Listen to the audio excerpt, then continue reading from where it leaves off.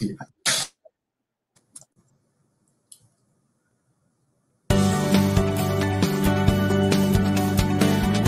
Hello, this is Michael Eure, and I'd like to invite you to the Michael Eure Show, featuring student hosts and very special guests talking about a variety of interesting topics. You can find us on the Eagle Stream YouTube channel.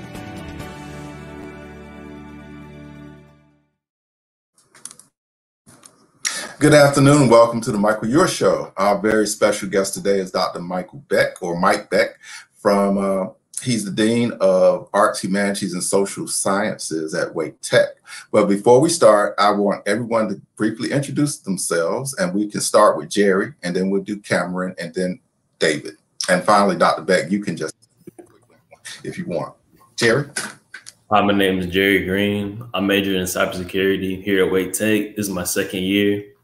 I've been participating in these virtual mixers as a student success outreach ambassador. Cameron?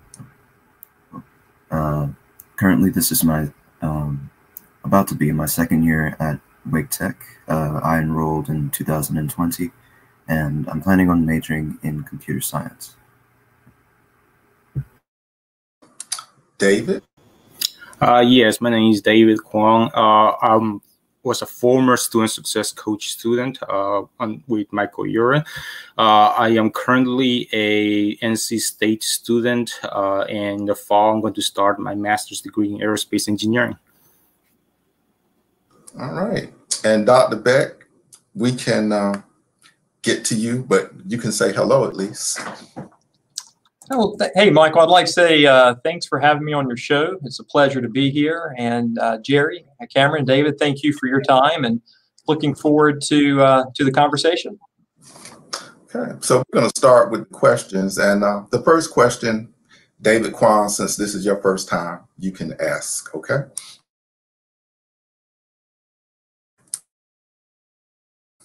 I believe your mic is muted, David. Sorry.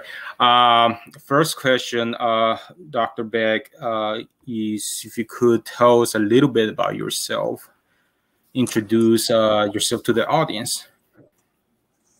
Sure. Well, again, yeah, I'm Michael Beck. Most folks just call me Mike. I currently work here at Wake Tech as the Dean of Arts, Humanities, and Social Sciences. And I've been at the college now for a little over a year.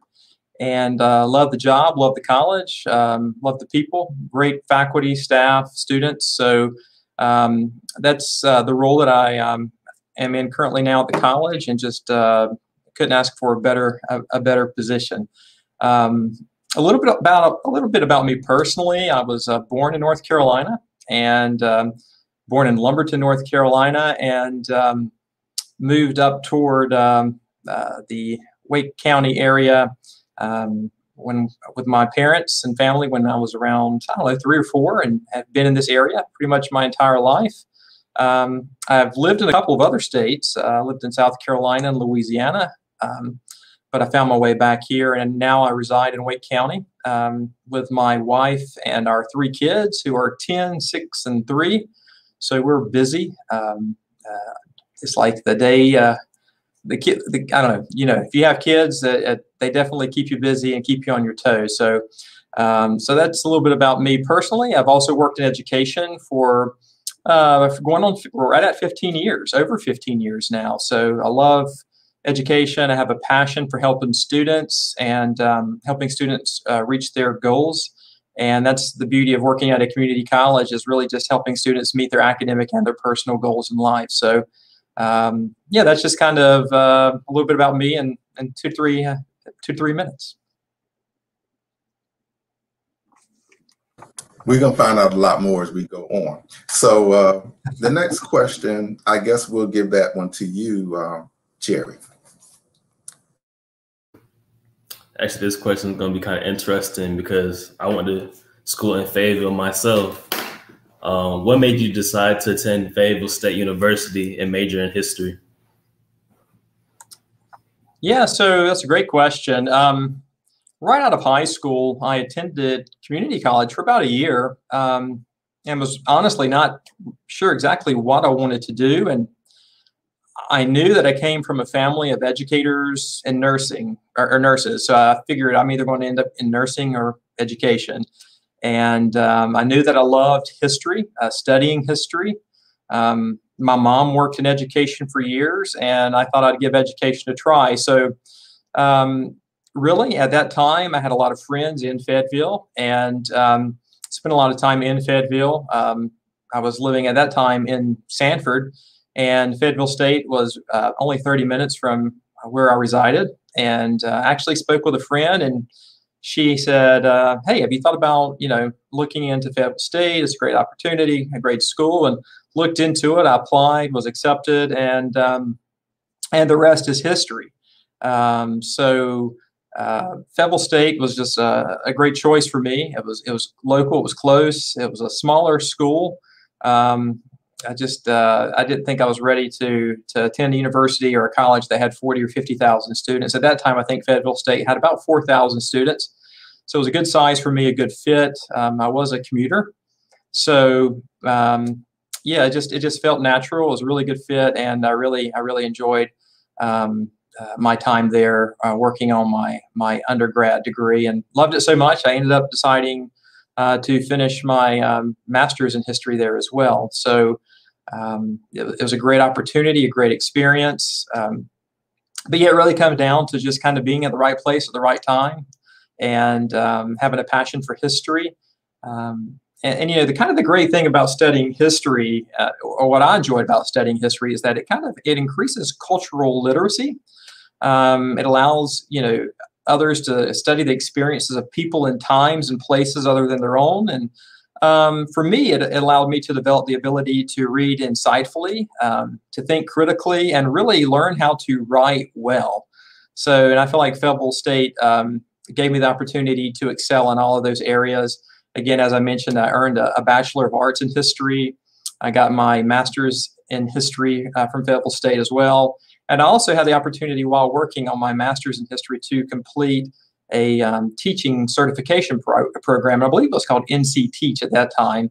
But what really just kind of won me over at Fayetteville State was the resources, their personnel, their faculty staff, students, but really, most importantly for me, was the fantastic faculty that I worked with within the Department of History, and still speak and talk with a lot of faculty members or professors who were professors at that time, my professors, and still speak with them occasionally and work with them through partnerships here at Wake Tech. And I've worked with them through like articulation agreements and degree bridge programs, those types of things. So I still talk with a lot of professors, former professors, periodically, even throughout as early as last academic year. And it's just was a great experience. So yeah, history's great. Fayetteville State was a great institution to attend. I recommend to anyone who's kind of on the fence about where they would like to attend, I think they should consider Fayetteville State. And I'll throw a plug out there for the history program, which really worked out well for me. Thank you. And we're going to talk some more, but right now we do have a couple of comments. So I'm going to ask Cameron to do. Could you read this comment from Josie George? Good afternoon, all. Welcome back, Dean Beck. And this, I'm going to let that be your job today, is read these. So this is Dr. Chris Reardon Aja. Cameron. Yeah. Thanks for sharing, Dr. Beck. Very important for students to understand that we all have and had our challenges when picking majors and finding our fits. And that is so true. And I was on the fence on whether I wanted to share this story or not. But when I first attended Fayetteville State, I remember during registration, they kind of brought us all freshmen into one, I think it was the Helen Chick building, if I'm not mistaken. Maybe I'm wrong about that. But they brought us into one building, and they had these little cards, and they said, on the card, write the major that you want, and then find the advisor, and we'll get you scheduled. So I wanted to major in history, and I was like, well, you know what? I've always loved music. And I ended up writing, I want to be a music major. So I went and spoke to a faculty advisor, and she said, Michael, do you sing? I said, no, I don't. Because they had vocals, and I think it was like, and she said, do you play the piano? I said, no, I don't. she said, well, Michael, you do not want to be a music major. If you don't have any musical talents, you don't want to go that route. I said, well, I'll be a history major. So yes, it's a difficult process. And, I laugh at that and think, I could have been a music major, except for the fact that I have no musical talent. So, I thought I'd give it a shot, but history was the chosen path. And, I think a lot of our students go through the same conversations. They want to be doctors and lawyers and nurses or history majors. You just don't know, and that can change. But it's always great to have those conversations, those important, crucial conversations with your advisors early on to make sure that you get in the right degree program that not only meets your personal traits or desires, but also you find a field that will bring happiness, joy, and success long term, right? So you think about money and issues like that, but when it really comes down to it, my initial advice is find a major that will make you happy and find a career path that will make you happy. So that's my advice. But yeah, good point. All right. Well, thank you for giving us the opportunity to do a segue. We're going to do a couple of slides from the African American Latino mixer, which you attended and involves music. So thank you, Sarah. We're going to go to the next slide. And that is Dr. Chris O'Riordan Aja, who is the head of engineering at Wake Tech, and he played the djembe drums. What do you think about that, Michael? Well, let's go a few, and then you can talk about all the musicians. Okay. And this is a student in the bilingual early childhood program, and she played violin. She really did well. And then we'll go to the next one. And this is Obelia Exum, and she is the creative director at the North Carolina Museum of History. And actually, she got her bachelor. She went to Wayne Community College, got an associate degree, transferred to A&T, and got her bachelor's in art. And then she got her master's in design at NC State. So I like when we have success stories that, even though I didn't help her become successful, to show students how you can go to a community college and excel, just as David has done and just as she did. So we're going to finish that. We're finished with the slides for now, but we want to get your thoughts about those.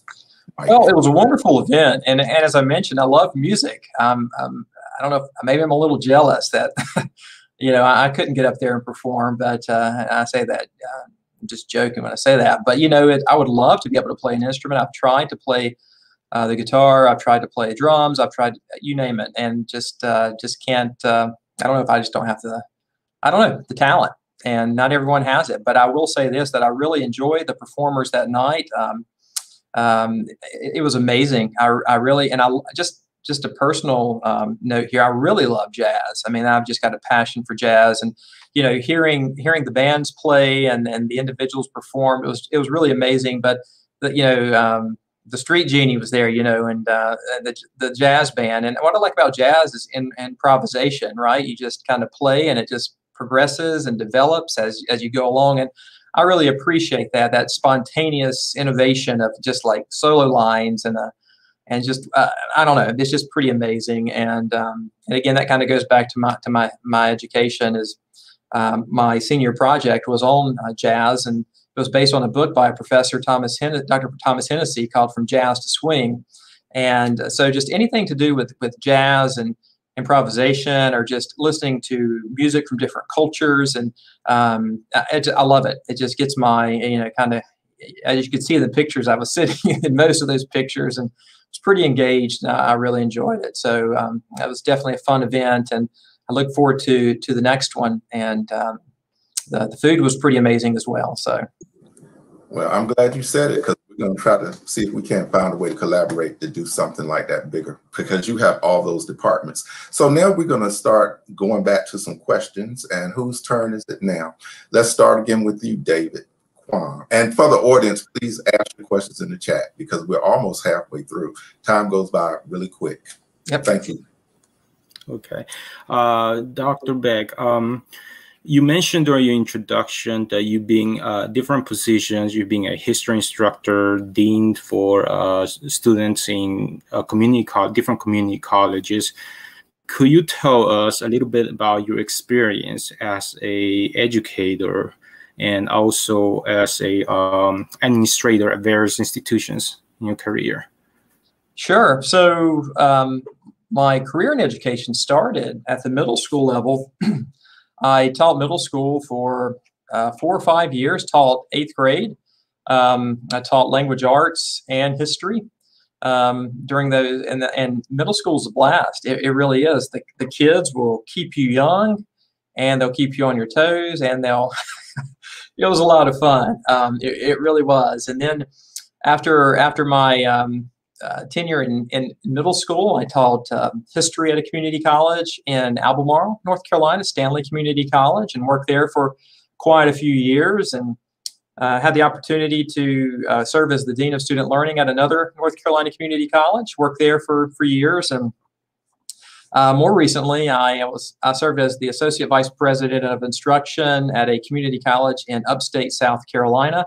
Had the opportunity to work with transfer programs and career and technical programs, which was an amazing experience. We worked with key industry partners such as BMW, Michelin, and a lot of really cool programs there at that institution. Mechatronics, where you get to work with robots and welding and those types of things as well. So that was a really great experience. And before the move to Wake Tech, I worked in Louisiana at a community college right outside of Baton Rouge, where I served as the Vice Chancellor of Academic Affairs, and again worked with all academic programs, career, technical, transfer, and a lot of cool programs out there too. We worked a lot with what we call process technicians, where we worked with industry partners such as Shell and Marathon, and we got to visit all these refineries and these local industries where we were training students to be a part of transferred institutions, universities such as Louisiana or LSU, Louisiana State University, or go and work in the refineries or work on the Mississippi River on ships and boats and things of that nature. So it was a lot of fun. I mean, I've really enjoyed my experience. Everything from middle school to working with community and business partners. It's really been a blast, and I wouldn't trade my experiences for the world. And fortunately, Wake Tech gave me the opportunity to come back home and work at a fantastic college that is really a leader in the nation among all community colleges. And I'm in a position now where I'm able to work with transfer programs, which I love, and with excellent students, faculty, and staff every single day. So I've really enjoyed the opportunity to move to a couple of additional states, to work within a couple of additional community college systems and kind of compare them to the North Carolina system, and been able to glean best practices from all 3 systems. So it's really been a blast. And I'm just very thankful that I've had the opportunity and the flexibility to move around and to try working at these different institutions. And I've met a lot of great friends, coworkers, students throughout the years. So it's been a really fun ride over the last 15 years. All right. Thank you, Dr. Beck. Now, we're going to ask one more question, and then we're going to go to some comments and a question in the chat. So it's your turn, Jerry. All right, Dr. Beck. Pertaining to Wake Tech, can you describe departments associated with arts, humanities, and social sciences? Sure. So we're a large division, and I'll start by saying Arts, Humanities, and Social Sciences, our division, we offer 2-degree programs, the Associate in Arts and the Associate in Fine Arts. And these 2 degrees provide a solid general education foundation for students who are pursuing a bachelor's degree in a wide variety of disciplines. And some of those areas are anthropology. It could be art, business, history, humanities. There are many, many, many more. But what our division does, it provides students with professional programs, or prepare students for professional programs requiring a liberal arts background. And we've got a few departments within our division. The first is that I'll discuss is communication and theater, which we teach classes that relate to communication, public speaking, storytelling, acting. We also have English, which offers classes in composition, American and British literature, just to name a few. We also have foreign language and fine arts, which focus on like art appreciation, art survey courses, and also very specific courses for majors that focus on like sculpturing, painting, printmaking, computer art. And then our music program, we offer classes such as music appreciation, intro to jazz. There's options such as chorus are also available as electives.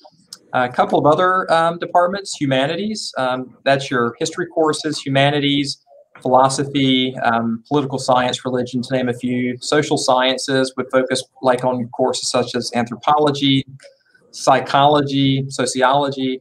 And then we recently started working with academic foundations, which focuses on pre-curriculum math and English as a foreign language. So we offer a lot of classes. We have a lot of opportunities for students to be engaged, not only in the classroom, but also outside of the classroom. And that's really the beauty of having a liberal arts education. You're exposed to so many disciplines, so many topics. You have the opportunity to participate in so many events and activities, whether it's on campus or through virtual meetings, that students are really provided with this well-rounded education where they kind of get the best of everything, right? You're learning a little bit about history, you're learning a little bit about music, you're learning a little bit about people through sociology.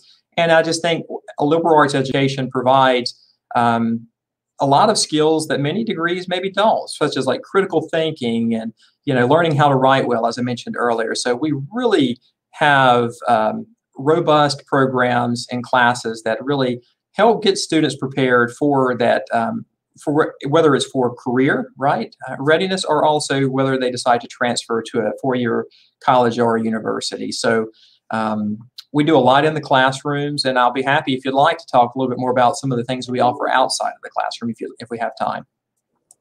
All right, Cameron, you're back. I was thinking you were gone. We got a question and a comment, if you don't mind reading those for us. And this is from Roderick Fleming, who is in transitional math. Transitional math and English. I think he works with both. Okay. Cultural literacy and culture literacy and culture awareness is important in higher education. Totally agree. Next. Yep. Dr. Beck, congratulations on pursuing history, since that was one of my challenging courses in college. How diverse was your history study, culturally and internationally? So, yeah. Go ahead. We had a very diverse program. At the undergrad level, we had to take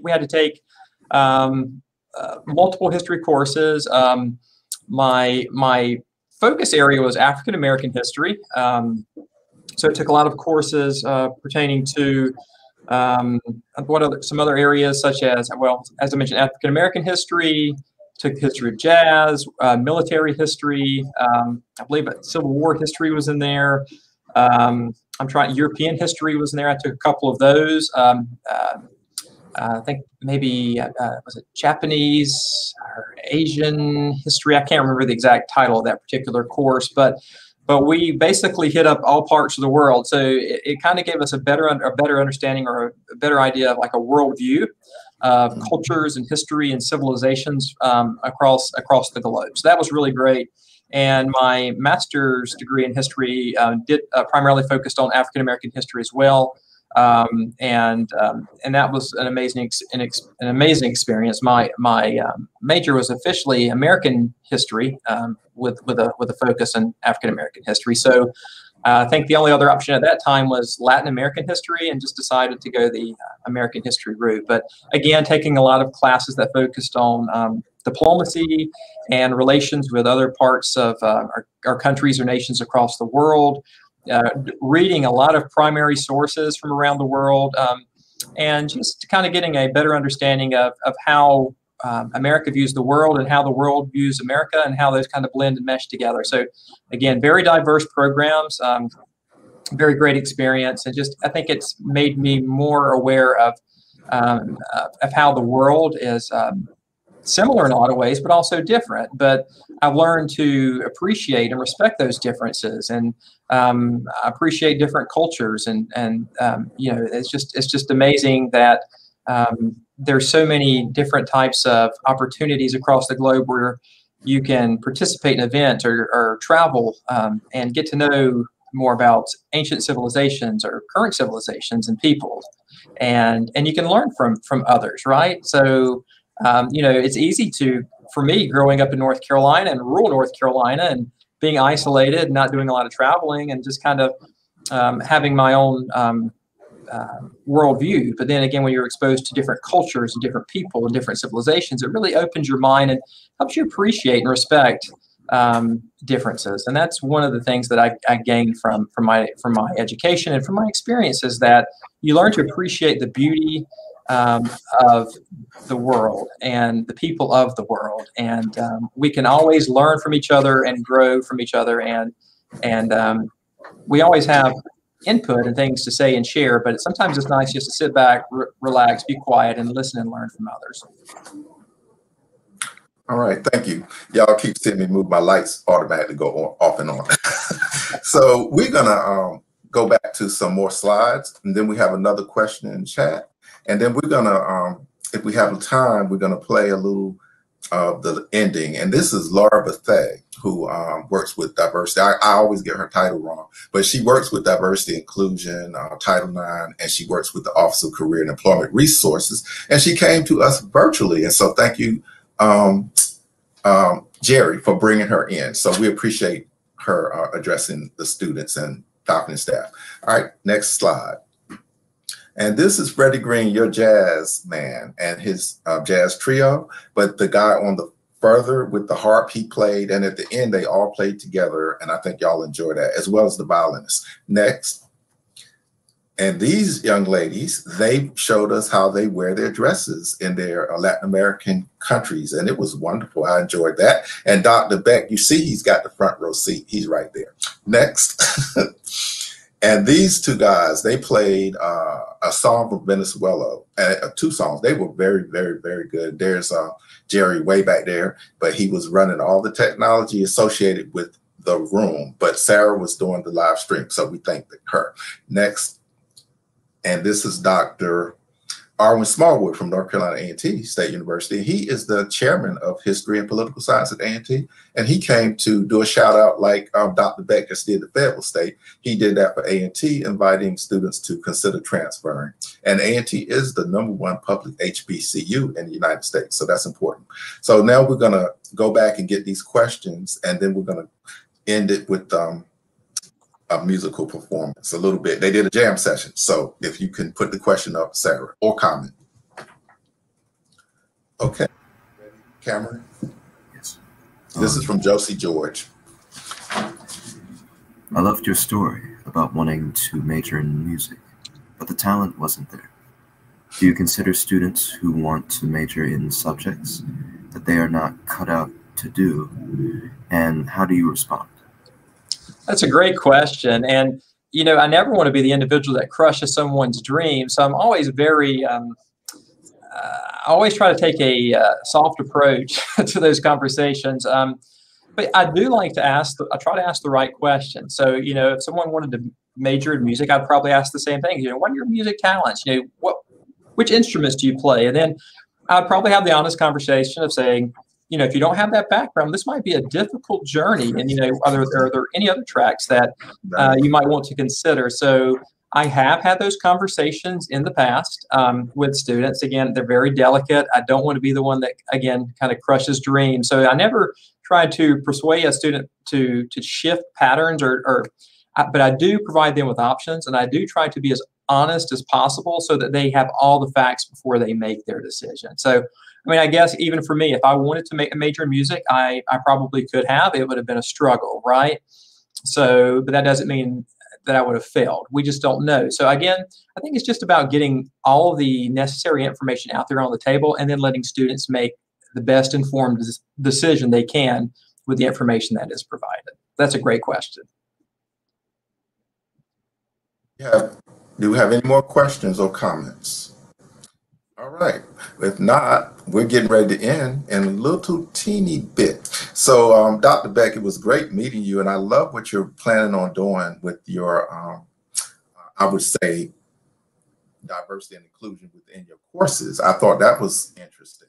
So I'm going to let you kind of give us your final thoughts. I'm going to have you come back because, you know, we couldn't get as much in as we needed. And also, even though all these students that are here are majoring in something that is technical, everybody has to take classes in your division. So I thank you for giving us that new innovation. And I know it's not complete, but I know you're working on it, and I appreciate it. I'm sure students will. You want to talk about that a little bit? Sure. Just very, very briefly, I will just say that we do have a lot going on in our division.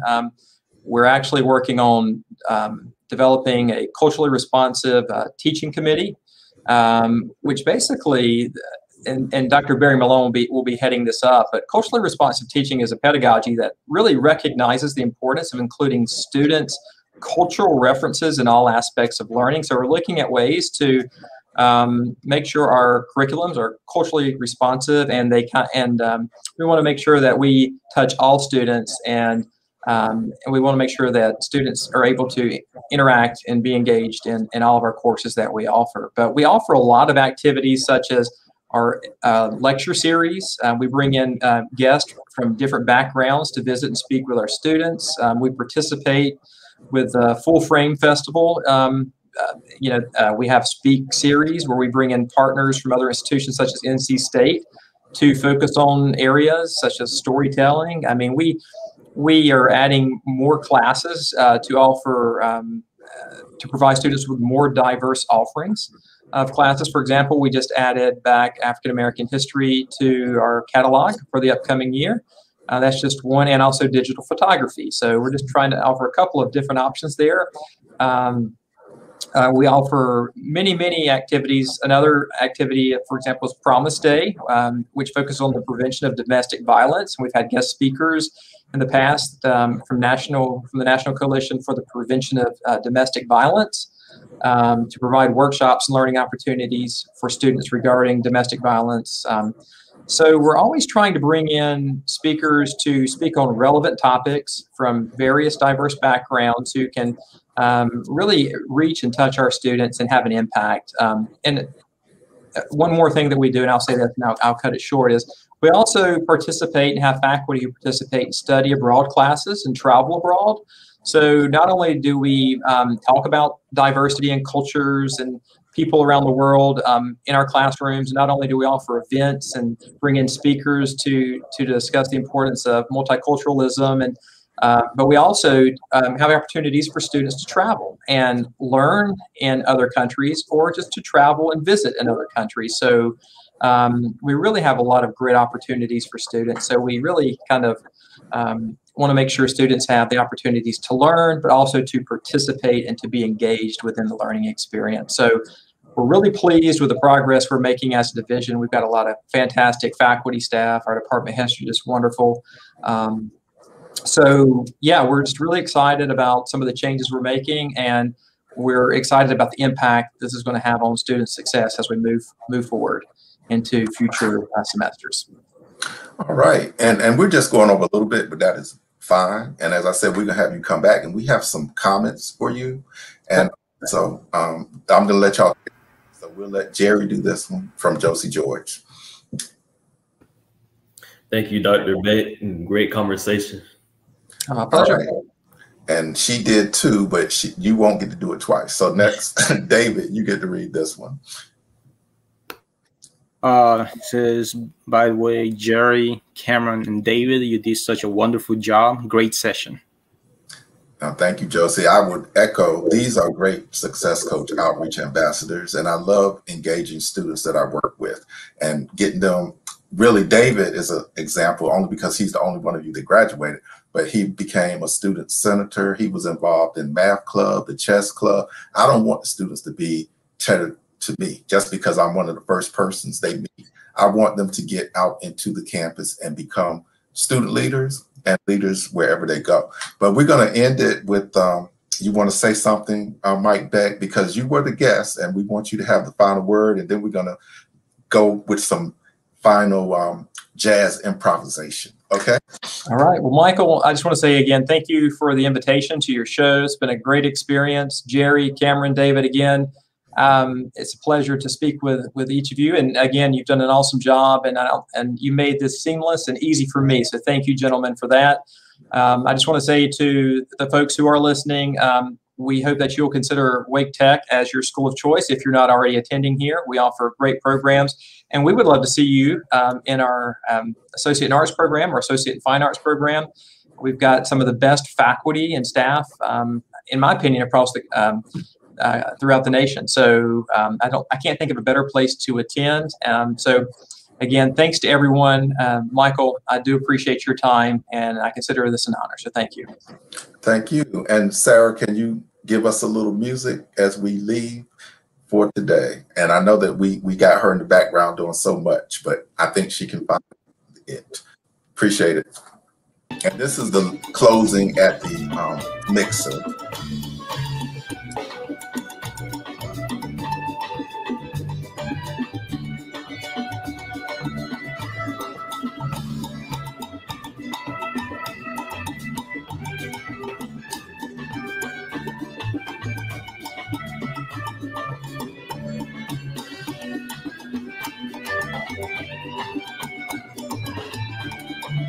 And I know I'm talking over them, but they had never played together before. They just, good musicians are great musicians. And the guy with the braids works in events at Wake Tech, by the way.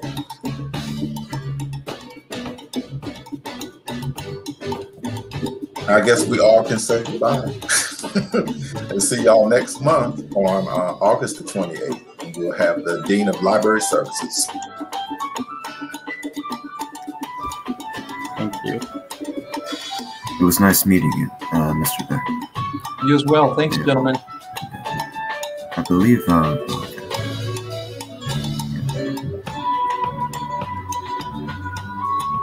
I just wanted to say, I believe I was sitting behind you, Mr. Beck.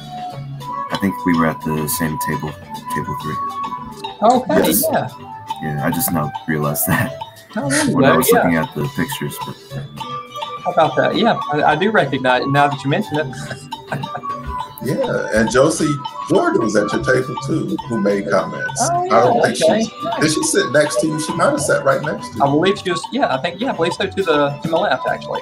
Yes. And Freddie Green, we didn't show this yet, but we're gonna try to get the links for the show so that people can look at the concert, as you said, because Freddie Green played to your table in the end. He really showed out. Yeah, he did. That was a lot of fun.